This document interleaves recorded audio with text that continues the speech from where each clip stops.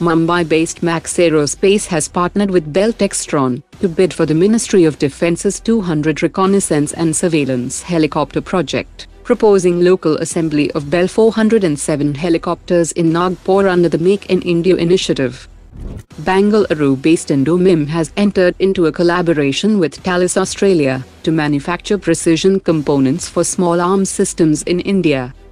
India has offered repair, refit and midlife upgrade services for Australian Navy warships deployed under its Pacific Maritime Security Program. Defence Minister Rajnath Singh has invited Australian defence firms to collaborate with India on cutting-edge manufacturing innovation and joint R&D projects. India's DRDO and Australia's DSTG have launched a landmark 3-year joint research project on towed-array sonar sensors that will revolutionize undersea surveillance by advancing the detection and tracking of submarines and autonomous underwater vehicles. Armoured Vehicles Nigam Limited is set to complete the design and development of its Bharat light tank by the end of this year, and the first prototype is expected to be rolled out by late 2026. The DRDO has issued an expression of interest for the design and development of a hydraulic quadruped robot by Indian industry partners, designed to support a minimum payload of 40 kilograms and around 2 hours of endurance. The Indian Army is accelerating plans to induct electric vertical takeoff and landing UAVs capable of carrying 500 kilograms payloads to support troops in high-altitude regions in the northern sector. European missile major MBDA has invited India to join the Future Cruise Anti-Ship Weapon Program, which is now rebranded as Stratus.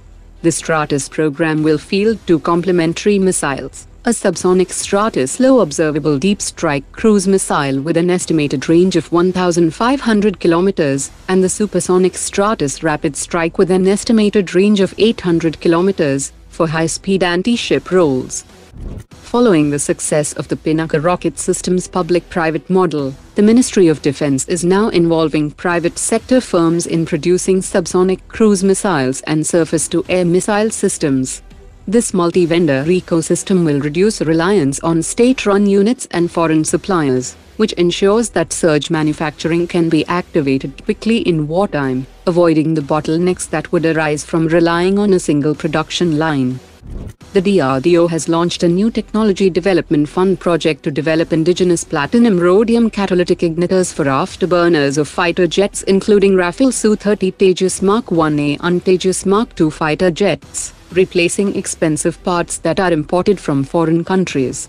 The platinum rhodium catalytic igniters help ignite fuel in afterburners, which provide extra thrust for supersonic flight and combat maneuvers. A retired Indian Air Force test pilot has revealed that the CATS Warrior will act as a sensor amplifier for the Tejas Mark 1A. The CATS Warrior will scout ahead of the manned jet, relaying real-time data on threats, terrain and enemy positions through secure data links, effectively boosting situational awareness and survivability of the Tejas Mark 1A. The CATS Warrior can operate within a 350 km combat radius for reconnaissance and strike missions. However, it can transform into a one-way strike asset with 800 km range, capable of crashing into high-value targets when recovery is not possible. Today's top 3 comments.